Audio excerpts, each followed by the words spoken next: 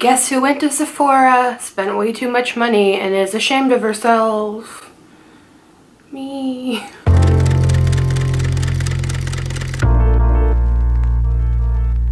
I also just reached VIB Rouge for the first time in my life, which just signifies that I have a shopping problem, and they hand you that shiny red card and you're like, oh hell yeah, but also that's a lot of money. Before we get into this, I'm gonna let you guys know that this lipstick is L'Oreal Collection Exclusive 705 Jennifer's Pink.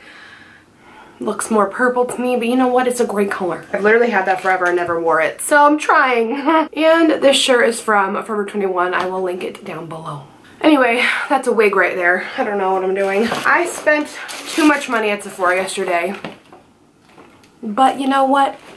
She worth it. So at least I thought I would do a haul for you guys, because I really, disclaimer, I really don't shop for makeup that often. I get sent a lot of PR packages. I pick up pretty much my favorites, or if there's a really exciting new line I want to try, but it's dangerous. I went into Sephora with my mother because I needed another eyebrow pencil. I ran out of my favorite one and I was like, okay, I'm gonna go in there, I'm gonna get my favorite eyebrow pencil. You guys know I love the Hourglass brow pencil. And then I ended up seeing the Benefit ones, and I'm like, ooh, I've never tried these. There's Nicole Guerrero's face. It was just a lot to process. And I was in there for an hour. My mom and I were swatching everything. So there's a lot. This tanning mitt, get away from me. So there's a lot in here, and I thought we would just go through it together. And if you guys want me to do a full face with all this new makeup, then give this video a thumbs up or let me know in the comments. Oh my god, my phone just gave me a heart attack. So when you reach VIB Rouge, they give you this brush here. Let's see what kind of brush it is. I don't know. But I'm qualified for free makeovers at any time now at Sephora. So I was thinking maybe for a video I could go and get my makeup done at Sephora and we could like see how it goes, because I've never had my makeup done there before. But I'm not gonna lie, no shade or anything, but I used to work for MAC and we'd do a lot of makeovers, and people would come in with like horror stories about their Sephora makeovers. I don't know if it was just my location, but let me know if you've heard that too. This is a pretty soft brush.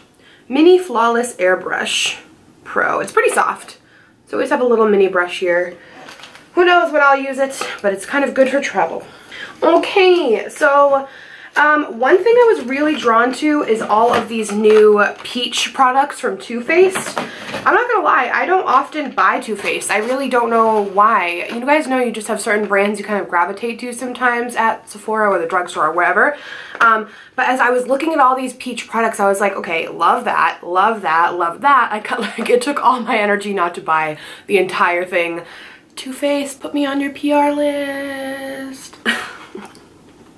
Not trash. So anyway, the first thing that drew me into the whole peach collection was all this mattifying stuff. They had a mattifying spray, mattifying primer, and all that jazz. So I decided to get one of those things, and I got the mattifying loose setting powder. It's infused with peach and sweet fig cream. Just look how cute this packaging is. Oh my god, it's adorable. More than anything, I just want to smell it. The packaging is amazing. I really appreciate cute packaging. Peach perfect. Really, really cute. And you guys know I love a good setting powder. I only pretty much use my Airspun powder, the cheap one that I love. I never really buy high-end ones because I don't feel like they're worth it. But I thought, I don't know, I'd give this a shot. Just a shot in the dark here. Oh, wow. It does smell like peaches. Oh my gosh, hell yeah. I'm really excited to try all these out. That's why I think I should do a video, like a full face of new Sephora makeup. The next product I got was the Peach My Cheeks. It's a melting powder blush, and I got the shade Pinch My Peach. They had a really beautiful selection of all these like cream to powder melting products, and I just thought that sounded like heaven. You guys know I'm not really a cream blush or cream highlight, even cream contour I don't love. I'm a powder girl all the way. I'm oily, I have a hard time blending it in, but I've just heard really good things about this, that it melts in really nicely. Again, we have really, really sweet little cute packaging here. It's like the shape of a peach, it looks like a peach. And the color I got was just absolutely stunning for fall. Oh, it's so shiny, I thought there was a plastic thing on top of it. Ooh, the color is so pretty. It's just so fall to me. It dries down very quickly. It's very subtle, but it looks like a nice fall color to me, so I'm excited to play with that and put it on my face. Let me know your favorite way to apply this. I don't know if I should use like a stipple brush or just my fingers, but I don't know. I think that's why I don't really like cream products, and I don't know if I should apply it onto just the foundation or after my powder. I don't know. It stresses me out. Let me know your tips down below. I'll make sure to read them. And the last thing I got is the Too Faced Just Peachy Matte Velvet Matte Eyeshadow Palette, again infused with peach and sweet fig cream. I got this. I'm not someone who buys... am I? Maybe I am. I'm really not someone who buys a ton of palettes. Maybe I do, I don't know. I feel like I don't, like when a big new palette comes out and it's not like colors I'm going to use, I don't buy it. Like everyone was going crazy over the Anastasia Subculture palette, and I was like, I don't think I'm ever going to use those colors, to be totally honest, so I'm not going to buy it. So like if I see a palette and it has all the colors I love, I'll buy it even if I already have a palette that has all of those colors. It's gross. That makes no sense. I know, I just said it out loud and I'm like, why do you do this? But I just really loved all the colors in here. They just like, I was like, oh my god, I want to put all these on my eyes. So here we go. This is what the packaging looks like. Really beautiful. It is gold mirrored on the back. And I really love the opening too. It kind of is like one of those little lockets, like the two little knobs. So we have a nice big mirror here, which I love. I feel like this is going to be my go-to travel palette for the rest of the year. It has pretty much all the colors I wear on a regular basis. I think it's worth it to buy a palette if it has colors you know you're going to wear like at least a few times a week, if not every day.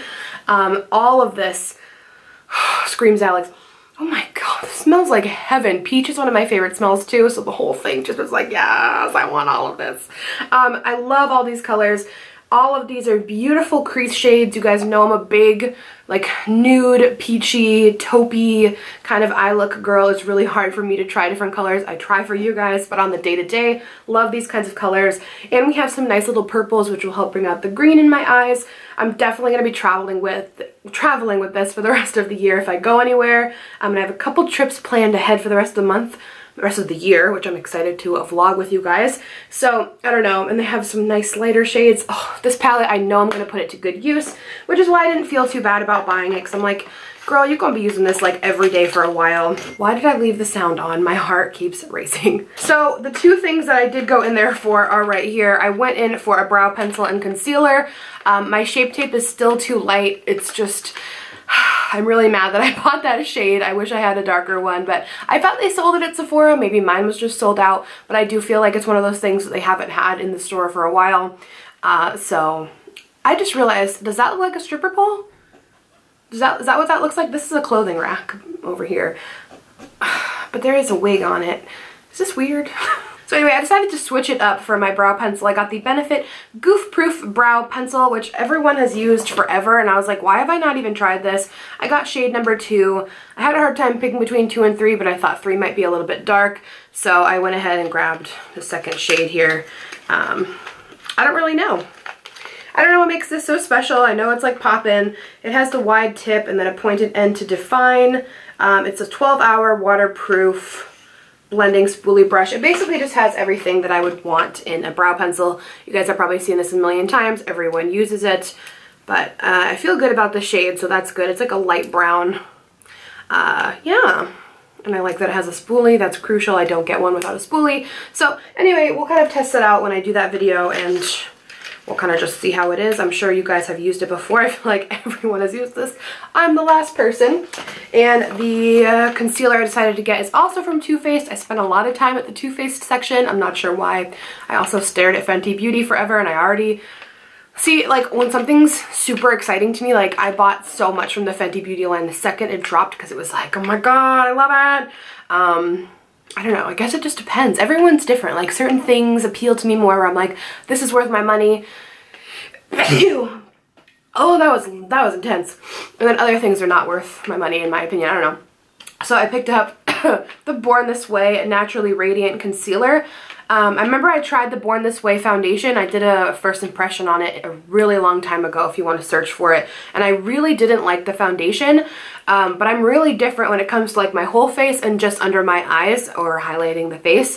So I thought that I would like the formula just for the concealer because the foundation was just a little bit too natural for me. It ended up breaking up on the skin and got really shiny, but I thought it would be good for the concealer. So it has coconut oil. I like hydrating products under the eyes, but not on the rest of my face because I will get shiny. It has coconut water, alpine rose, hyaluronic acid, non-comedogenic. 100% of people experience an improvement in skin moisture levels after an hour. So I thought it looked good. It sounded promising for under the eyes. Whoops. I ended up getting the shade Light Nude. I think this looks a lot better for under the eyes. My Shape Tape, if you guys know, don't know why I ordered it online and I bought the lightest shade and it's just way too much. This one's a bit closer to my skin tone and I think it will look a lot more natural under the eyes, and it has really good coverage. I swatched it in the store and I was like really happy with the coverage, happy with the color.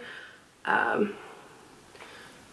it just blends in really nice. When it goes on the skin, you just feel that hydration, and you know, I think everyone wants that for around the eye area. Got another foundation that I want to do a first impression on. People have been asking me to do this for a long time, so I finally picked it up. It's the Anastasia Stick Foundation. I got the shade Beige. It fit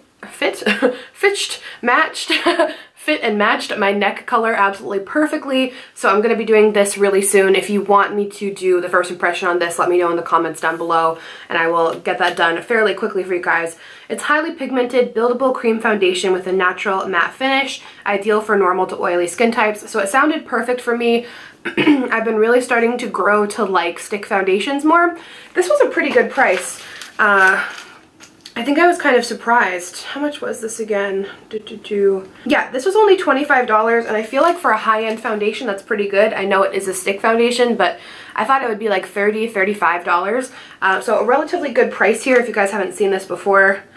I've heard really good things about it. My favorite stick foundation is the Hourglass.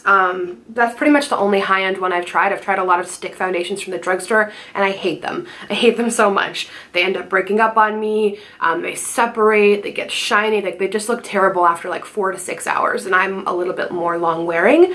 But the Hourglass one I love, so hopefully this other high-end one will be good too. So the packaging looks like this. It is black and rose gold.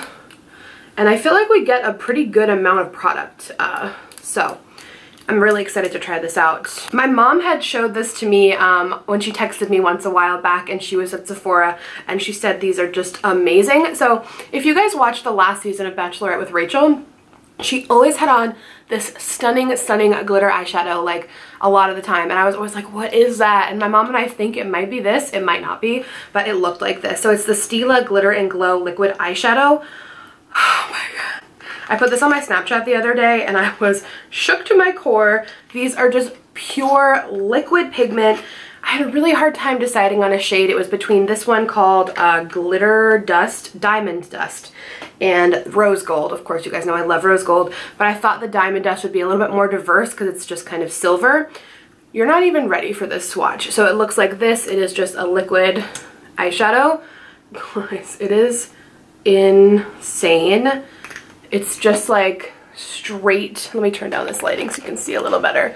It's just like straight up glitter. Like, just look at that. It's so good. So I got this shade because I feel like it would match more color options, but I'm just totally obsessed. It's so pretty. And you guys know I dabble in a lot of matte looks, so I got this to kind of push myself out of my comfort zone, try some new things. And I did pick up an Urban Decay primer potion. I have not bought this eyeshadow primer since maybe like middle school, high school. This used to be like everyone's jam. I'm having a really hard time with my eyeshadow creasing on me lately, and I could not find my favorite Elizabeth Mott Thank Me Later eyeshadow primer. I lost it in my move. I've looked everywhere. I can't find it, so I thought I'd go back to an original that I know works for me, so I just got the original primer potion. And the last thing I got is my favorite perfume. I just spit everywhere. I don't know if you saw it. I got my favorite perfume that I ran out of maybe a month or two ago. So I originally bought this perfume back when I went to London for the first time, and it has a really special smell to me. You know when something, okay, how? You know how when you just like buy something somewhere with really good memories and then the smell is just more special to you, and you know. that's just how this perfume is to me. It's just the Dolce & Gabbana in the red velvet packaging. It says Pour Femme at the bottom. I don't know if that's the name of it. There's nothing on here that says the name of it besides Pour Femme and then Eau de Parfum. That's all it says. It drives me crazy. I don't know if that's just what it's called. Let me know. Is it called Pour Femme? I thought that meant like perfume for women or something. I could be totally wrong, but I don't know. It's the one in the red velvet packaging. It's my favorite smell in the whole world. I don't know. I bought it at Harrods, and it just like gives me all the good fall memories in London, and it looks like this. Oh, hell yeah. It's been too long. Oh, I love that smell so much. And I bought it when I was in London in the fall 2 years ago. So it has a very like fall, nostalgic, amazing scent for me. I don't know. It just takes me back, and that was like probably, London's my favorite place in the whole world so far. But it just like makes my heart glow. So I love smelling that. But that's my sentimental moment of the day, and that's everything that I got at the Sephora recently. I'm not gonna go again now for months. When the holiday kits come out, that's when I'm gonna be screwed. But I'm gonna try not to go back in there before then. I went in because I needed a brow pencil and concealer, but that's what happens, as we know. So anyway, like I said, let me know down in the comments, and let me know by giving this a thumbs up that you want me to do a full face using all that stuff. Because like, why not? That'd be great, like a full face of first impressions. That sounds good. So let me know down in the comments if you want that, and I love you guys so much. Do I have lipstick on my teeth?